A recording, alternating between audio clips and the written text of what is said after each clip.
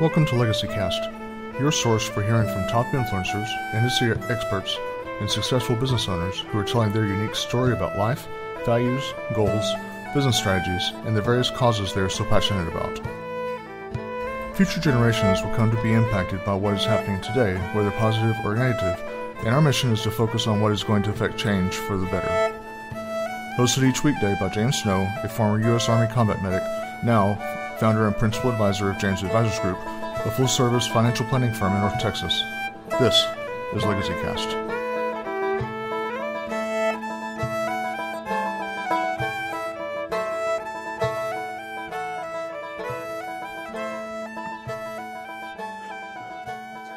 Welcome, LegacyCast listeners. This is your host, James Snow, coming to you from North Texas.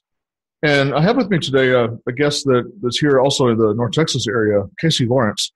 And he's the owner of one of the franchises for JDog Junk Removal.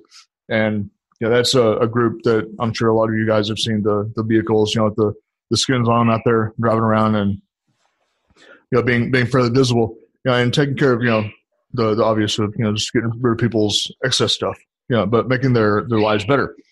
And here at LegacyCast, that's part of what we're very passionate about talking on here is what people are doing in their world that makes their life better for themselves and better for other people, but really impacting change. And so that's something that we're really big about here, and just discovering what each other are doing. And I'm proud to say that my brother here, Casey, is also prior military, and so a lot of the people that have come on the program here have been veterans. And so that's something that, again, I'm very passionate about doing is, hearing from our paramilitary people as far as what have they done, especially, taking off the uniform and what have they done after service. So, without further ado, let's get Casey onto the program. Welcome, my friend. Hey, I appreciate you having me on. It's a pretty cool thing here that I feel honored to be a part of. And we're honored to have you on here, man. I had mentioned to you, before we came on the program, when we were on the phone, some time back, that, I saw one of your vehicles, driving around some time ago. And, even back then I was like, I need to talk to that guy. I need to get to know him a little bit better and figure out, what he's doing, because, it's a really good concept that, but there with JDog, you guys are very pro-military, hiring people that, taking off one uniform and put on another uniform. And so, it's making sure that we have that kind of quality and that kind of excellence, within our businesses. Oh yeah. So, that's a huge legacy that you're starting. And, when I mention it that way, it's because, when you ask people, what does legacy mean to them? It's going to mean, you ask 100 people, you get 100 different answers. Right. For some people, it's, an educational legacy, maybe if they're teachers or professors. Or if someone is a writer, they have books that are their legacy. And then with business people, we create businesses that are part of our legacy, and we want that business to last, for many generations. Hopefully, hopefully we're not just building it just for one lifetime, but right, to impact and change lives for many generations after us. But when you hear the word legacy, what, Casey, comes to your mind? First off. For me, I think legacy it's a pretty universal word, like you were saying. I think everybody looks at it differently. For me, I see legacy as what can I do today that will impact lives now, tomorrow, and even when I'm gone, despite what I've done in the past and where I came from. Like you were saying, I was in the military. I was in the Army for 6 years, infantry out of Fort Lewis, Washington, with the 2nd ID, Tomahawks. And, one thing you hear all the time when you get out of the military is what you are set up to do with your military skills. The military, they make it a very strong point to say, come join the military, learn some valuable skills that you carry over with you into the civilian sector. Unfortunately, there's not too many jobs open up for infantry guys in the civilian sector that don't require you to leave the country and do pretty much what you're doing. But what they don't mention as much is the skills you do pick up are very, very important when it comes to any business. Leadership and following. I mean, heck, you got to learn how to follow before you lead. And that's one big thing in the military, that they teach you how to follow properly and then how to lead. Right. And what we're trying to do here, honestly, it's just the same concept, just different scenarios. What a typical junk removal business could be is not what it is today, because now my biggest thing I like to say is to unlimit yourself. So I'm trying to break the limits of just a typical junk removal business. I want to say, yeah, we do that as well, even though it may be a huge, big job that normally a junk removal business wouldn't do. But it's because I want to change the game. I don't want to just, work within my limits. I want to reach out. I want to break those down and show everybody that with hard work, with some passion and focus and drive and a good support team, you can literally do whatever you want to do in life. Sure. And that's what I think my legacy is going to be. I have a 9-month-old son now, and I hope that, someday in the future he can say, wow, look what my dad built. I want to do that, and I want to follow in his footsteps. Yeah, and I hear that a lot from people that, especially when they have children, that they want their children to take over, and that being part of their legacy. But then, also some people, maybe don't think about the fact of, perhaps their kids don't necessarily want to follow in those footsteps. Have they, as a business owner, also considered, the strategies involved in, well, if my son doesn't take over, who's going to take the reins? Right. And so, that's kind of a critical thing, especially in my business, with the finance side of things, is, just making sure that people do allow for that, and make sure that, they've kind of crossed all the their T's and dotted all their I's to make sure that, if their kids don't take over, then it's still okay, because the business still will last. Absolutely. And a well-run business is the one you don't have to run yourself. I look at it as, if I leave tomorrow, who can cover down? And if I don't have anybody that can cover down, that's my own fault, because I haven't trained and I haven't led properly. Whether my son takes over any business that I run or build in the future, it's irrelevant to the actual business. It should be built and structured for anyone that I, train, or anyone that is trained to do that.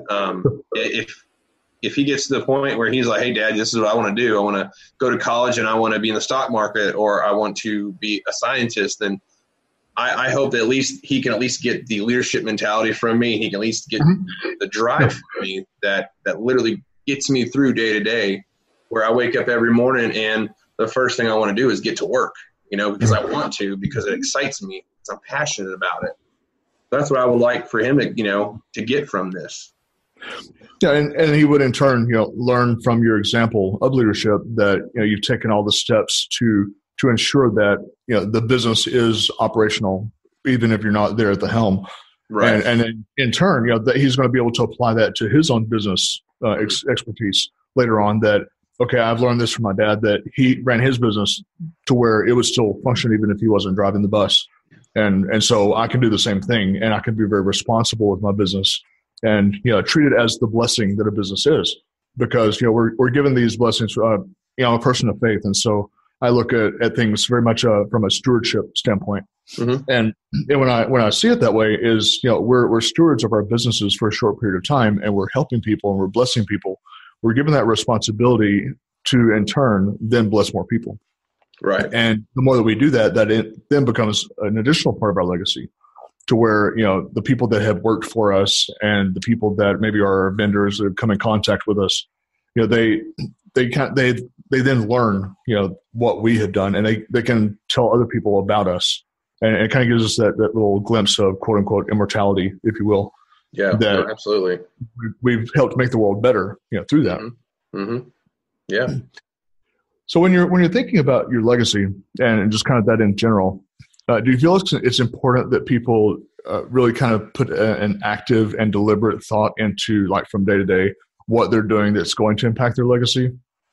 I think people need to understand that your day to day is based on how you start it, and a lot of it has to do with making an agenda, making a plan.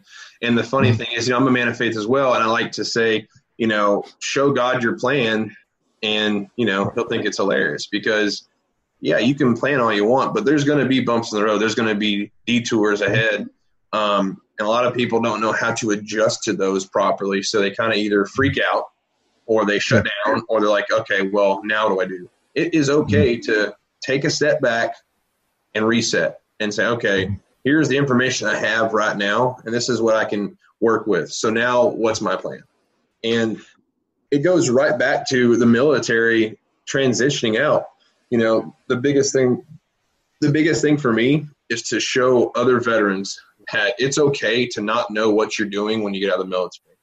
I like to call transitioning growing up again for at least my generation, because I joined at 18 and I got out at 24.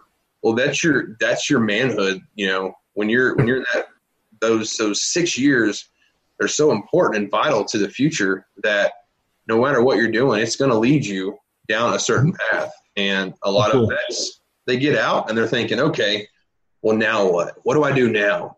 You know, the liaison told me this, you know, the case manager told me that. Well, for me, I didn't have college. You know, I wanted to go, but I already accrued bills and other things, and I just had a different path. Sure. But I did have 7 different careers in 3 years before JDog. And they were careers. They weren't just jobs. I had to go out and get something. Like for once I had to get a CDL just so I can be a truck driver for a little bit, you know, and then I got my EMT because maybe I want to be a firefighter. And I did all that. And what's funny is it all led to here. And you're thinking, well, how do you get from infantry to truck driving, EMT, oil field, to junk removal? Well, it's called opportunities. And a lot of us miss the opportunities, or we recognize the opportunities and we let them pass because they're not for us. And I like to say every opportunity is unique. And if you don't take the opportunity, you're never going to get that feeling of, okay, am I really doing what I'm supposed to be doing? Or what am I supposed to be doing? If you would have asked me 3.5 years ago what I thought I'd be doing today, it would have been a completely different answer than what I actually am doing today. But I took an opportunity. It was a risk. It was a big risk. I mean, hey, come run a company that you know nothing about. Okay, cool. You know, and next thing you know it, I had to research everything. It was, you know, we started with my mom, myself, and my stepdad, and that was it. Just me in a truck and a trailer. And there was times where it was very difficult, especially because it's family. But also during that time, in order for me to take the opportunity, I had to leave everything I was doing and move across town. I was living an hour away.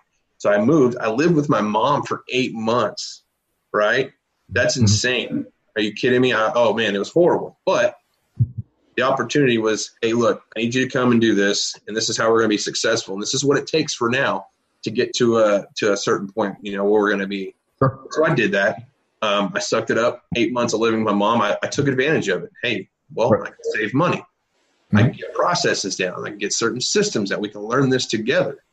And then the leadership and the skills from the military kind of took over once I started I already knew, okay, I got the gist of the business down. Now I need help. Now I need people to help me.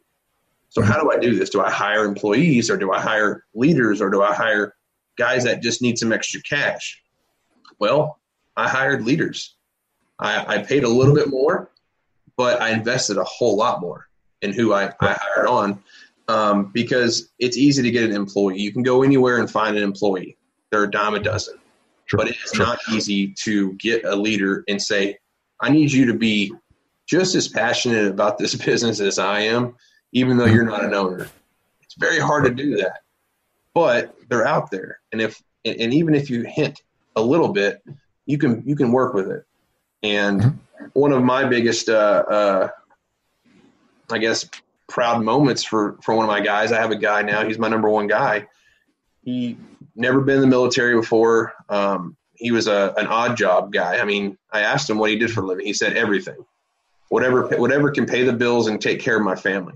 And that right there motivated me, because I was like, okay, that's something I can start on. I can work with that. I go, have you ever been in charge of anybody? He said, no, just me and my destiny. And I was like, done. I was like, we're good to go. Now, you know, he's on salary. He's my number one guy. And he's the guy where if something happened to me, he takes over, because I know he could. But it takes a lot of grinding. It takes a lot of searching, and you got to know what you're doing. You got to know what you're truly invested in up front then that way you can teach it, because that's all a leader is really, is a teacher. Leader is an expert in what they're teaching. And if they're not an expert in it, then they don't stop learning. They keep learning. And fair point. Yeah, and that's what I want, this legacy. And like I mentioned my son earlier, well, the main thing for even if I don't stay doing what I'm doing today, even if years from now I'm doing something else, or I'm running a couple other businesses or whatever, the main goal is to show, no matter what MOS, male, female, whatever, you get out of the military, I don't care if there's a book that says this is how you do things. You don't have to do it that way. You don't have to worry about, well, I don't have enough clout, or I don't have enough degrees, or because, James, when I got out of the military, I applied to every single abbreviated business, a government agency you can think of, and they all told me the exact same thing. You don't have a college degree. You're not suitable enough. And I was like, well, what do you mean? I've been to war a few times. I mean, I kind of know what I'm doing a little bit. Well, they said, well, the college shows a commitment factor, and you just don't have that. So I looked at it and I was like, man, 6 years in the infantry, and, I signed up for 4 and I re-enlisted to go to Afghanistan. And, well, all right, I guess that doesn't show them I'm committed enough. I don't understand. So I took a hold of my own destiny. And I went out there and just kept fighting, and, opportunities arose, and I looked at them and I took them. That's awesome, man. And so it's been very fun along the way too. Oh yeah, that's good stuff. So with your views on legacy and your plans for the future, how does that affect what you do in your business? Now I mentioned that because with as far as planning and so forth, we were kind of hinting on the business plan aspect of things, and also maybe financial plans being part of that whole process. Some veterans feel like I can do this without putting any plans together, and then I personally feel like it's something that you do need to have those plans, even if it's not a rock solid roadmap. You at least have an idea of where you're headed. Yeah. So how do your views kind of come in on that? Well, one of my biggest improvements that I need to improve on is organization. I'll be the first to admit that I am not organized, and my mom is completely organized, right? Mm-hmm. So one thing she taught me, and what's funny is you think coming from the military, I'm going to be, you don't make your bed every morning? What are you talking about? You don't fold your clothes at 90 degrees? And well, no, because I'm not in the military anymore, man. I mean, I don't iron my shirts anymore, but in a business, it is crucial to be organized and to have a plan. One thing I like to tell people all the time is it's okay to go out some days and freestyle, especially if you're good at it. If you can freestyle, that's fine. But overall, have a plan. And we came into this business with a business plan. Mm-hmm. We are a franchise, which means there's others out there. Yep. Well, we stuck to our business plan, and that has driven us to the success that we're actually in now. I mean, it's been 3 years. We went from a single truck and me to now I have 6 trucks, about 15 guys, a warehouse, a yard, some equipment. But it's because we stuck to our plan, our original plan, and we can always add to the plan, and sometimes we can take away, but you got to start with a plan. Every month, it's kind of funny because my family, my mom and my stepdad, they're not military. My brother's not military, but every month we have a monthly meeting. Every week we have an owner's meeting. And then every 2 weeks we have a team meeting with the team and stuff like that. And I look at it as, hey, look, this is our plan for the week. And I tell my 2 team leads, I need your weekly plan, your weekly agenda. And even with this business, a lot of the times, our jobs, they're very fluid. They come in daily, right? So it's very seldom we're a week planned out because we have a bunch of guys and crews. And if you ask me, hey, what do you do next week? What are your jobs? I can tell you probably a few, but that's it. Now, if you ask me Monday, hey, how's Tuesday and Wednesday looking? I'm like, well, we're stacked. Here's my jobs. And then you ask me Friday, hey, how'd your week go? I go, well, we blew it out of the water. We were completely just almost overwhelmed, but we got through it. But it's important to have those plans to base your week and your days off off of, because if you don't, then you're stuck with okay, well, what do I do now? I've already talked to these people. I don't really know how to go visit these people, but I don't really know what to do right now, So if you have these plans in place, you at least have a starting point. Yeah. And that goes for the year too. You got to have a yearly plan as well. And most of the time you'll surprise yourself. We had our goals and we blew them out of the water. So we made more goals and new goals and harder goals and higher goals. Sure. Every time you reach a goal, you better make a new one. Don't get complacent. Make a new goal. Make a new plan. One thing I like to do every night before I go to bed, I text my 2 team leads. I let them know what I'm going to be doing first thing in the morning. Now, sometimes, especially right now, because they're kind of we have a new process we put together, but they'll ask me, hey, what do you want us to focus on tomorrow? And what I tell them is, I want you to plan out tomorrow, and then I want you to plan out the week. Tomorrow, I will discuss what I want you to do for the week. But as far as tomorrow goes, I want you to plan tomorrow. And if I have an issue with it, of course, I'll step in. But if you don't plan it, then you're not going to know if you're doing something right or wrong, because you're just going with the flow. And in this business, in any business, you can't succeed without failing, Sure. So if you don't plan, you'll learn real quick. I got a plan, because you're going to fail in certain areas, and you're like, yeah, I got to put a plan together. Yeah, and one way that I kind of look at that is, with the plan, though it can still needs to have some flexibility. It's kind of like where your center point is, and so you can adjust. It's like resighting in your scopes. You can recite and adjust and overcome the different things that pop up, but at least you have a point to come back to. And so that's really where it's so important to have that plan, is not just that what the next step is, because it is very important to take away that uncertainty, because then you're able to go forward with a lot of confidence and be able to crush it when you get there. But it's also important just to know, like I say, what that next step is, so that you can be looking at the step beyond that. Absolutely. And it's okay if you don't have the next step yet. There's been many times that I'll go into it and I'm like, okay, well, I got tomorrow and the next day planned, but man, I really just don't, for some reason I'm having a space. I don't know what to do the rest of the week. That's okay. Let's just get to the first step first, and sometimes you'll find that first step extends a little bit longer than planned.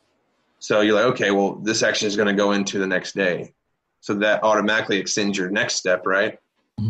So sometimes it's fine to have, a simple, limited plan, but ultimately you need to have a plan for everything you do, even if it's open-ended. Because if you don't start somewhere that's organized, that's actually planned out, then you could honestly find yourself just sitting around, Yeah, doing busy work. Exactly, doing busy work. And I tell my guys all the time, I go, there's always work to be done, but it's up to you to make sure it's either productive or not. And if it's not productive, we don't need to be doing it. And sometimes it's hard, especially when you're paying guys hourly and they need hours. And at the same time, you're like, well, I want to help them, but at the same time. And what you do is you look at stuff, okay, well, what's worth it? What's going to make it worth bringing these guys in for an extra 3 hours today? They can get their hours and I can actually get some stuff done that needs to be done. And then that goes back to the basics, just if you look at your plan, well, this is what I need to have done. Well, what can someone else do, right? What can one of my guys do for me that make sure I get something done, right? Stay productive. So as a CEO and entrepreneur, are there maybe a couple things that still kind of keep you up at night with the business and the running of it? Or do you pretty much feel like you're sort of on autopilot at this point? Every single thing keeps me up at night. I mean, I'm always trying to improve my fighting position, right? So I look at different things, even operationally. Sometimes I find myself too involved with operations, especially now. Last year, we kind of had an owners meeting, and my main goal was for 2019, I was going to not be as involved with operations as I used to be. And for me, it's definitely difficult, especially at first, because I built it, right? So it's like, man, I got to let this thing go to someone else, and I'm not sure how it's going to end. But what I have found is that goes back to training and teaching the right personnel. What keeps me up at night, honestly, is how can I beat myself, right? My competition is who I look at every time I look in the mirror, except the day before. So I look in the mirror, I say, okay, yesterday's you is your biggest competition. How can I do better than I did yesterday? And my answer always has to be that. It has to be better. If I say, well, I did okay, it means I didn't do my job well, If I go out tomorrow and I say, man, we only had 6 jobs for the whole day, but I picked up 3 contracts that start next month. That's a good day because I'm not worried about the actual day. I'm worried about the long term. So if I look at yesterday, well, what did I do yesterday? Well, the yesterday's me, we had 10 jobs, which is decent, but I didn't really talk to anybody. And I kind of just spaced out. Well, that's not good. I don't worry about other people's business, other franchises, because we have franchises all around us that are JDog, which is great. I don't worry about what they're doing because it doesn't directly involve me, and it also doesn't directly affect me. We got to where we are now because of how we conducted our plan, how we executed it. And yeah, as an entrepreneur, as any business owner, at all, if you aren't going nights where you can't sleep or your mind's racing, it means you ain't in it, because I'm always trying to think of new ways and to better ourselves, better our system, better our processes. And sometimes, it'll be 1 a.m. and I'm like, whoa, I got to go to bed. But, that's natural. And I love it. I do. It gets me up every morning.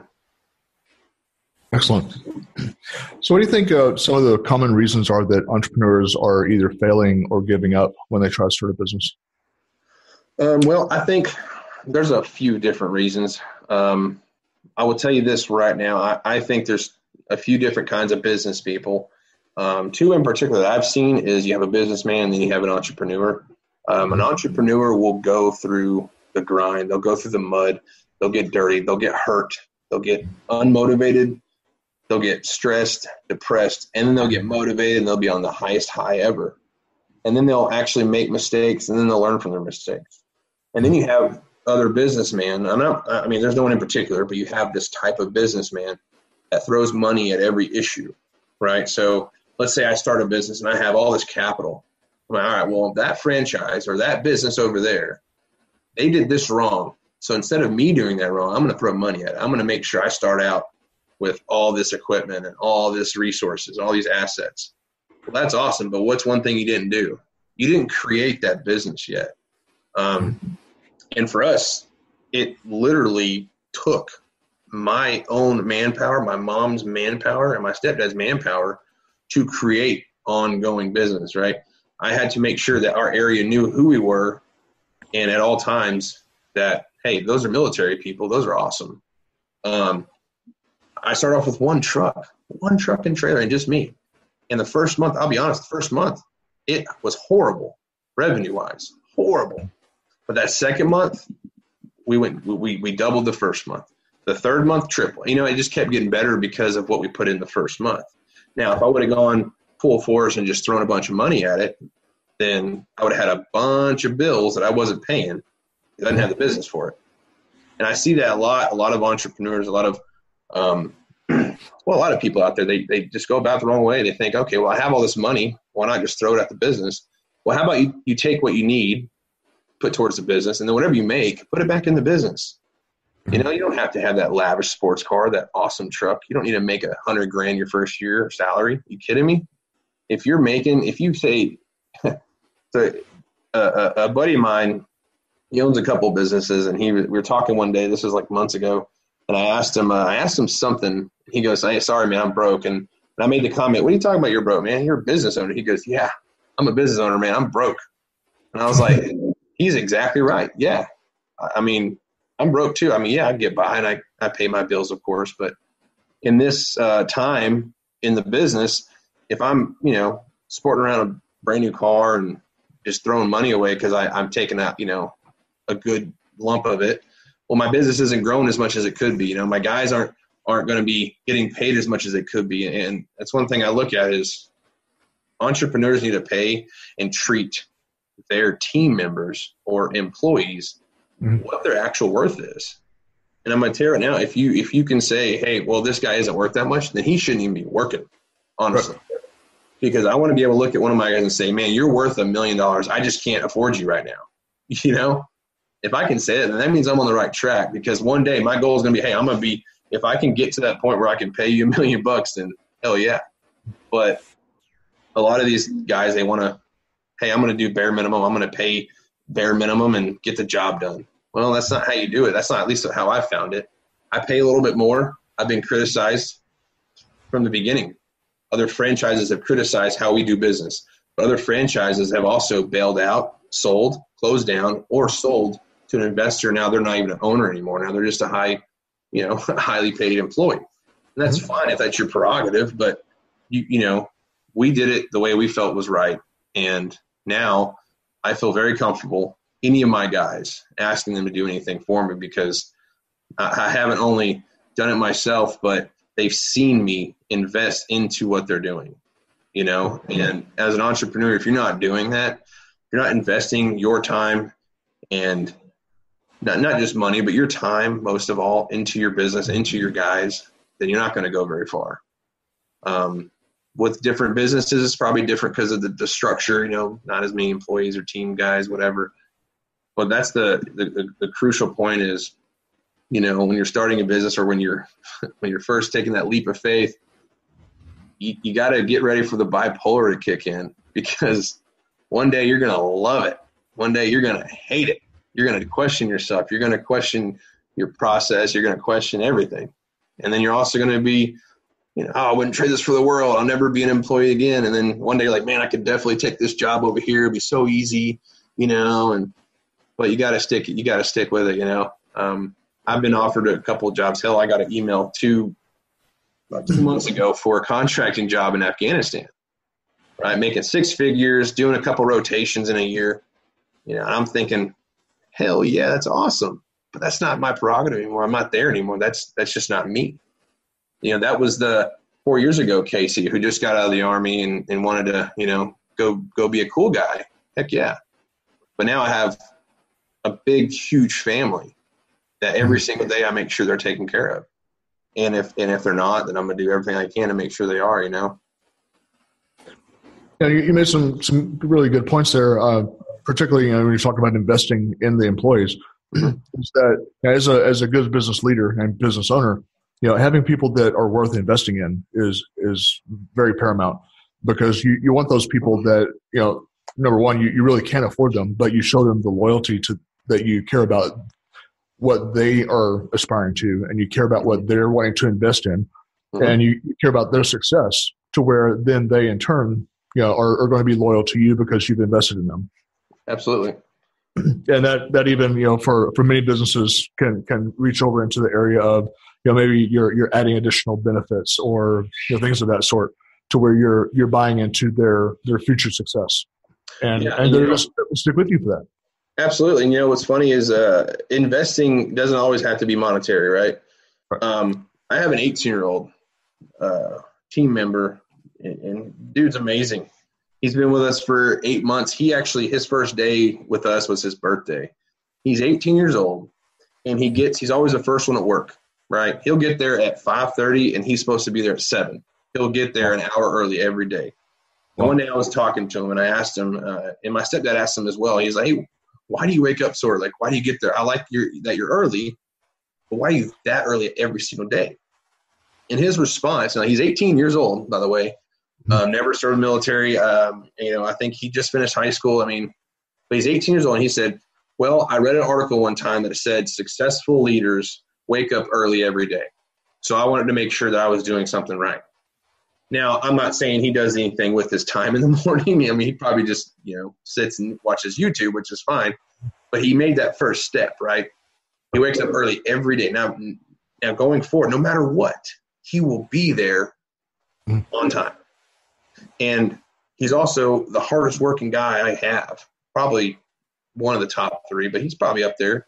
But he's 18, and he always asks me questions relating to business, marketing. Why is it important to do this? Now, if you put him on a tractor or an excavator, he can do it. He can learn it and do it. He's very mechanically inclined, like myself and my other guys. But for him, he's reaching and saying, hey, well, this is what I want to do later on in life. I want to have my own body shop, my own auto body shop. And I tell him, I'm like, okay, well, why? And he tells me he just loves working on vehicles. He likes fixing things up. And I said, okay. So he takes everything he's learning with us, even though it's not even related to auto mechanics. He takes it and he's trying to apply it to what he wants to do in the future. And he's honest with me. So I'm honest with him. And I tell him all the time, if you got any questions at all, ask me. I will be more than happy to help you get to where you want to be in life, even if it's not with me. If it's not with my company, I just want I want to see him successful, right? And taking 15 minutes out of my day to talk to him or answer questions, that's the same as giving him a 10-cent raise. It's the principle. It's not, hey, well, I want more money. A lot of times people that ask for more money, they're bad at spending money. I mean, that's just the truth of it. I see it all the time. They come to me and say, hey, I was looking for a raise. And I'm like, well, I started you off $3 an hour more than what you were making. Well, I know, but I mean, it's been a few months and I really need the money. I'm like, okay, well, stop right there. What do you spend your money on? And then that tells you what you need to know, But with him, I mean, he is always trying to learn. And it's because he's hungry for knowledge. And when you find someone like that, you have to go all in. You have to. And you find someone who wants to learn as much as they can and wants to actually be successful, especially at 18 years old. When I was 18, I didn't know what I wanted to do. So I joined the infantry and I thought, let's go blow some stuff up, Yep. But when I saw that and I saw his hunger for knowledge, I pounced on it, man. I was all right. So what do you need from me? What do you want to learn? Let's do this together. Because I want to see now, this year I've already tried testing him out and he's been doing great so far, but I want to see how he can lead. Because, why not? So I throw him different curveballs every now and then, or I'll tell my team leads, hey, put him in charge of this. And like, well, are you sure? And I go, yeah, I'm sure. You got to at least let him see what happens in those situations and see how he reacts. And I find that's when you're investing in your guys like that, you can't go wrong, because once let's say you fall, they're going to be there to help you get up. They're going to help you pick it right back up. Yeah. And that investment is going to end up paying you dividends. Absolutely. Yeah. So, it's, even though we're not being, greedy minded, we're investing in other people, we're being selfless, but that in turn is going to pay us back. So, it's good business sense. Yeah, absolutely. And that's the thing is, okay. So for instance, look at Chick-fil-A. Okay. Look what they've done with the fast food industry. They've created a standard that is so high that it's hard to compete with, right? Well, it's because they invest in their employees. They invest in their team members. You go in there and every single one of them, they smile. Hey, my pleasure. How can I help you? They have grants for their employees. Hey, I can help you with college. I know we're fast food, but guess what? We want to give back as much as we can.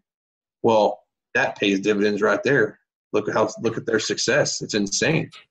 And they're only open half the time other fast food restaurants.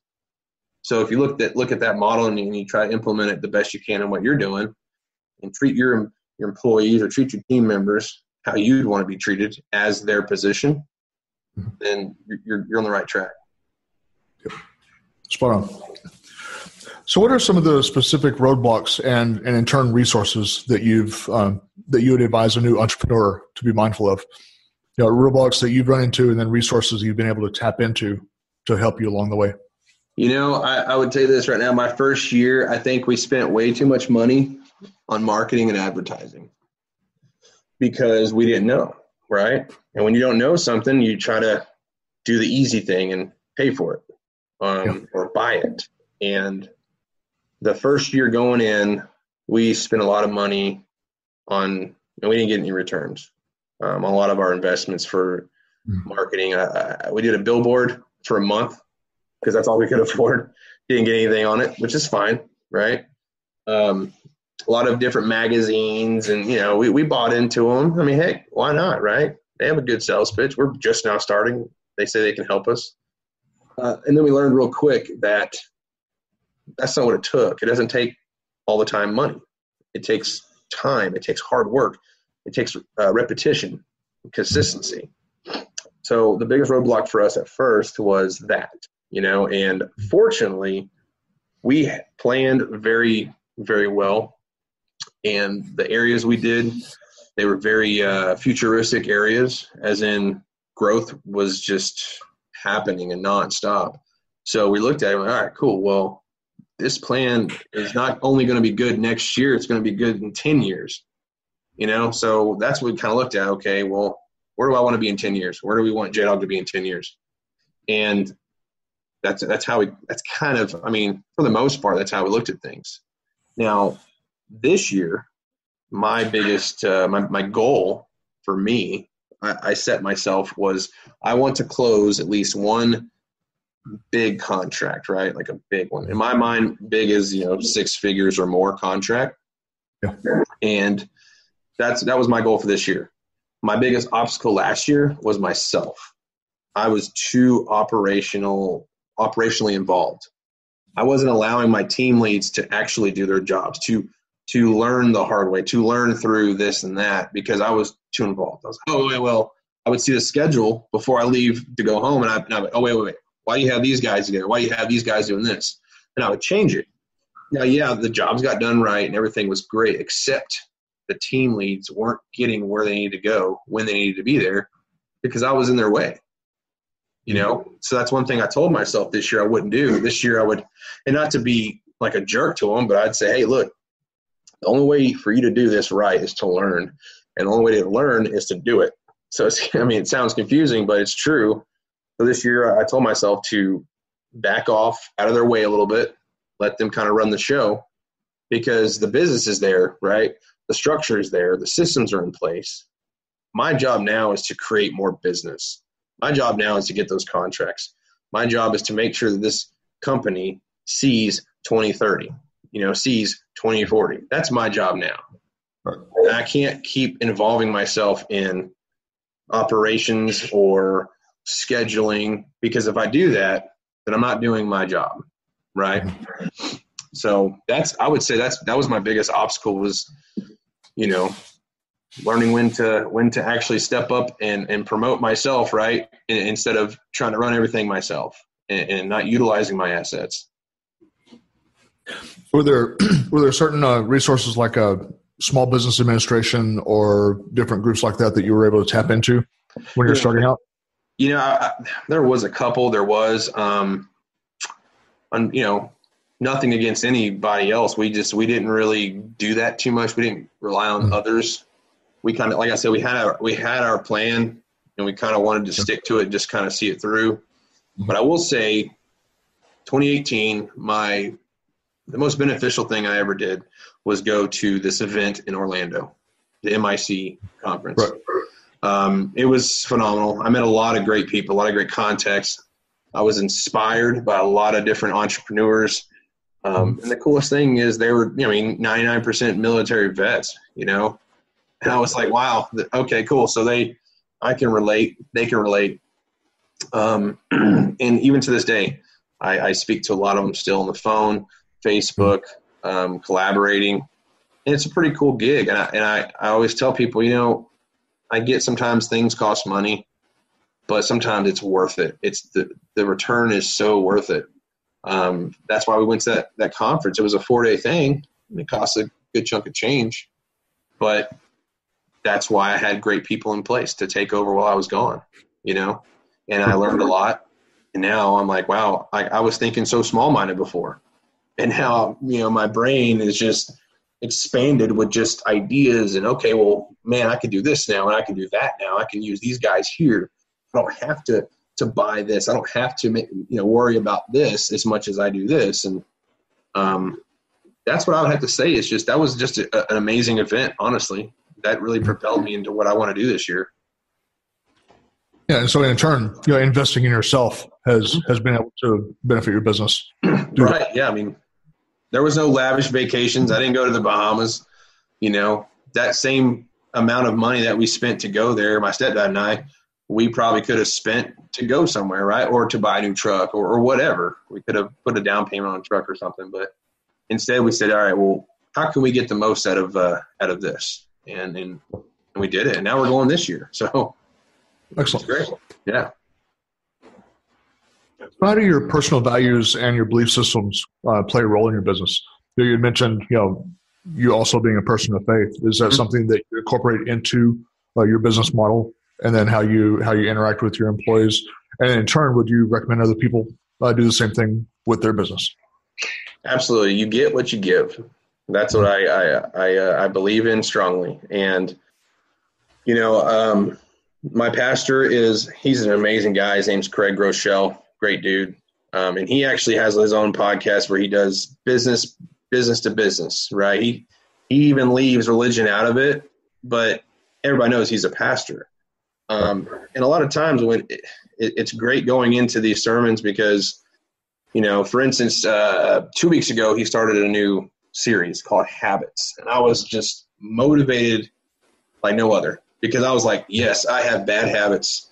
I mean, I want to know what his take is on habits. And sure enough, blew my mind. So I took those and I implemented to my guys at work. Now, I don't know what their religious preference are at work, right? Nor do I need to know. But what I do tell them is I take the strategic basis of what he put out on those Sunday mornings and I implement it saying, hey, you know what? We all have bad habits, right? Like for instance, my bad habit that I really want to kick. I've been doing it for 16 years. I dip tobacco. Okay. Well, what he said was, our habits are a collection of small decisions over time. Yep. And it's insane, but it's true, because not one of those little habits is going to make you who you are or break you. But after time, collectively, it forms into that bad or good habit. So my stepbrother, amazing guy, he had a huge life-altering experience. And now he's a very, very inspirational character. I mean, he is. I look at it, I'm like, man, 2.5 years ago, you were nowhere near this guy. You did a 180 and then some. But he's a very big man of God, and he teaches me a lot without knowing it, just by what he says, how he says things, and he needs to work more on how to manage people, right? But then I look at it and I give him more leniency because he's older than me, but he just now figured out how to manage himself, so I'm like, okay, so he's starting fresher than I did. So now he needs to learn how to manage other people. But I think it has a lot to do with how we do things. It really does, Church is like having a mentor. If you have a pastor you believe in and you follow, you respect, it's like having a mentor, And if church isn't your thing, seek out a mentor. I highly recommend it. Seek out a few mentors. Have them for different things. You don't need one say all, Have a financial mentor, a spiritual mentor, a business mentor, operation mentor. And you'll be so surprised how much it benefits your day-to-day. So there's something maybe earlier in your lifetime that you look at now and you think, well, maybe I should have done that a little different, had I had to do over again. Do you think about things like that? I used to, and then I thought again, and I was like, every single thing I've done in my life has led me to where I am now, right? And like I said, when I got out of the military, so just a little quick summary, I got out of the military and went straight for the hills. I just started running. I wanted a big, high-paying job. So I got my CDL, and I went to the oil field. I was a contractor making bank. I was bringing home about $1,100 a night, and it was nice. But I had no life, no family. The person I was with, we didn't last very long because of just we were miserable. I went down to South Texas, did the same thing down there, making a bunch of money. I was lonely, didn't know anybody, ended up in jail over a bad night. I was just mixed with anger and hate and guilt and confusion and alcohol, and landed me in jail.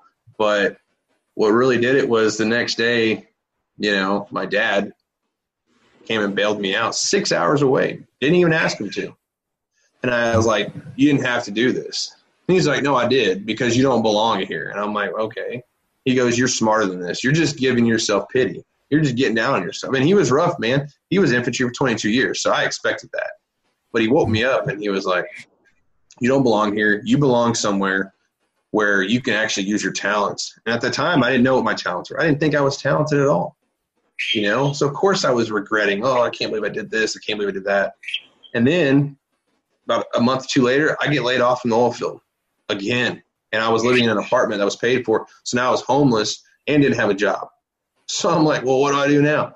So I used it to my advantage. I said, okay, now I'm going to start over from scratch because I got no excuse not to now. So I moved back up to Dallas, and I started thinking, what do I want to do? What do I really want to do? And let's just see if I can do it. And it took me a couple different career paths, but it led me to the opportunity that I said yes to, and that was JDog. It led me to my beautiful son, my beautiful wife, you know, and that's one thing that there's not one thing in the world I would take back and do it over, because that means they probably wouldn't be here, and this business wouldn't be here, and the connections and the great people that I've met over the time, I wouldn't have never met them because I could have just went somewhere else, you know? Mm-hmm. That's true. A powerful story, man. So when you're transitioning out of the military, you know, I know that, you know, a lot of people, when they transition, you had their transition stories and the hurdles that they went through, you know, going away from the camaraderie and the brotherhood that we had in the service. What kind of hurdles did you have to overcome? Man, you know, a lot of it was thinking I could do everything myself, not accepting help, not seeking help. I'm too manly. I'm too big. I don't need it. I'm infantry, man. I could do whatever, you know, I could do anything. And, man, it's so relative because everybody I've talked to, they think the same way, you know?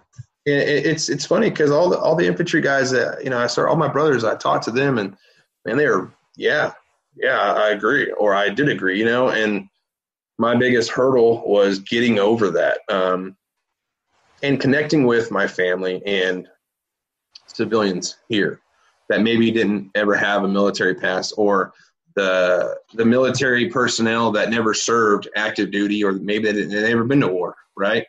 There's a lot of them out there, but I distanced myself from veterans. I didn't go to the VFW. I didn't join veteran-friendly clubs or whatever, you know, on Facebook. I didn't care if you were a vet. I didn't care if you served. I didn't care if you went to Iraq, India, Syria. I didn't care because I was like, whatever, man. I'm going to do my own thing now. Well, it led me down a path that I lost everything, and it was just no good. And now I have found and collectively created a brotherhood that I have never seen outside the military.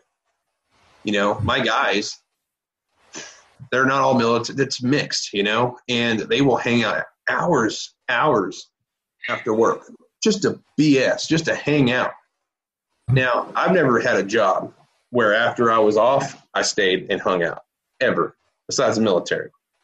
Usually I'm like, okay, peace out. I'll see y'all later. I don't care what you're doing. I'm going home. But here, what we've created, they want to hang out. They want to stay a little bit. They're not so hurried or not so rushed to just leave work and go home. And that's when I realized, man, it's important to have brothers, man. It doesn't have to be, you didn't go to Iraq or Afghanistan, then you don't know. It doesn't have to be that. It just has to have a little bit of like-mindedness, but most of all, you create that relationship with these men and women and ask for help if you need it. I mean, I didn't ask for help, and you know, it landed me in a lot of situations I don't want to be in. And it took my hero to actually wake me up. And my hero is my dad, because he, basically raised me by himself, single father. But we were poor, living in the ghetto of Garland, Texas back in the day. And when I see who he is now and how he raised me, I'm thinking to myself, man, how did I get so lost? Right? It's because I failed my brothers. I let them go. I let them get far away from me, and I didn't reach out to them when I should have. Because you don't have to have all the answers, but if you have questions, you need to ask them, you know. And right now, there's not a brother out there that they call me right now and say, hey, I need you, life or death right now, that I wouldn't answer the call and say, yeah, all right, I'll be there as soon as I can, you know. So that's what I would say to any vets out there that are getting out. I wouldn't even call it transitioning anymore. I call it growing up again. And if you find yourself in a hard spot because you don't know how to grow up again, that's okay. Just reach out, ask a question. Don't be too prideful. Believe me, there's no room for it. Deal. So what would you say is your greatest character strength that you discovered? I think drive, you know, I would say that's one of my biggest is drive and passion. It took me 25 years to find out what I'm passionate about, you know, or actually I'm 30 now. So it took me 27 and a half, my bad. So yeah, 27 and a half. It took about 6 months into this business for me to realize what I truly love doing. And that's building this camaraderie that I've helped building this business I've helped build. But if I would have gave up at any other time, it would have never led me here. But I was driven. My biggest, even before JDog, I was a grown man, but my biggest question always was, what do I really want to do, you know, when I grow up, right? I never knew the answer to that. I had too many things I wanted to do, but I never gave up. I kept driving on, and I kept trying to find out what I really wanted to do. And now today, you know, my drive is what gets me through the hard days, the hard weeks. You know, when we have our slow season, which is usually about 3 weeks long, which is great, but still it's rough. And I have to drive on. I have to make sure these guys are confident enough in my decisions. They stick around, but they don't give up at the first sign of trouble, you know? So I have to see, hey, how can I motivate these guys, even though they may not be working 40 hours a week? How do I motivate them to show up tomorrow or show up when I need them? And it's my drive, you know? And on the flip side of that, would you say that there's a particular character weakness that you discovered? Absolutely. I'm very, very hard on myself and very stubborn. I have that mentality still. I haven't perfected it yet, but it goes back to asking for help. But I have that mentality still where I want to figure things out myself to the point where it's almost, you know, too bad. Like you need to stop, because I see these successful people and I'm like, man, you know, if they can do it, I can do it, right? So I got to do it. I have to do it. When sometimes I need to just reach out and say, hey, how do I do this? You know, how can I get here? Because no one has all the answers. And if you think about it and you think you do, you're going to fail and you're just going to be insane, you know? Yeah, I can relate with that too. Yeah, I'm kind of a perfectionist, but I'm also slightly a control freak at the same time. So yeah, I want to have my fingers in everything, and you know, it's not always a good mix. So if you're to maybe describe something about you that you know most people don't know about Casey Lawrence, what would you say that is? Honestly, I care a lot about a lot of people, like about everybody. A lot of people don't see it because, you know, especially at work, I'm very straightforward business, and I still have that infantry mentality. But man, I care more about everybody than people think, because I hate seeing people that don't get that 37th second chance that I've had. I've had so many second chances in life with everything, not just business, not just work, no, careers, relationships, you know, everything. And I'm like, man, I hate to see people that have been given up on to the point where they're almost non-existent. They're just a sideshow. They're just a detail of the background. You know, I hate that. The homeless, you know, I get it. Half the homeless, it's their choice, whatever. But a lot of it's because of the support they didn't have to finally drive them to the point where, like, all right, fine, yeah, I'd rather just do this. Because they didn't have anybody there. They didn't have anything to go off of. They didn't have any help. I'm trying to hire a homeless guy right now, and he's great, but he doesn't have a car. So I'm like, okay, well, how can we work this out? So we're figuring things out, right? I don't want to give it to him. I don't want to say, hey, I'm going to give you a car, or hey, I'll pay for your ride every single time. No, because he doesn't learn that way, and he respects that, you know? But I wish I could help everybody. I really do. But my main goal is not to go out and change the world. My main goal is just to inspire one person. If I can inspire one person and that guy can do the same thing to someone else, then the ripple effect is insane. So, that's right. No, well put. Well, Casey, yeah, that's all I have for you for the program. But yeah, I appreciate you carving out time from your schedule to be here with us, and you know, let us get to know you a lot better, and just you know what drives the person that's driving your business. And yeah, I appreciate that. Yeah, like and I so said, I appreciate you having me on. well, sure. And so people can get a hold of you. That's important because we want people to be able to take advantage of what you're doing and for you to be able to help them. So how would they reach out to you? Well, I have you can give my cell phone number or email, whatever you think's best. My email is, I can say my email if you like. What is your preference? Yeah, I mean, my email, it's my first name. It's Casey, so CASEY .LAW and then the number 88 at gmail.com. And then I can dish out my cell phone number via email. I get enough calls from people. Some people probably run across you on Facebook also. So Casey Bubba Lawrence. That's my name on Facebook. Casey Bubba Lawrence. Well, Casey, I appreciate you taking time out, and like I want to say to all of my good buddies, I'll see you around the bend, my friend. I appreciate it, sir. You have a great one, James. You too.